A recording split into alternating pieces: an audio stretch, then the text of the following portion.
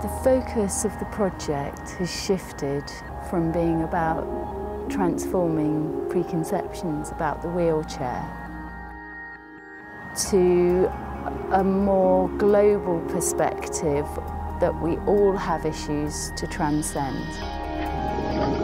To give people a sense, if you can do that, I can do anything. I'm hoping for other people is it'll push them outside the box, because the whole project is completely outside of the box. People said it wasn't possible.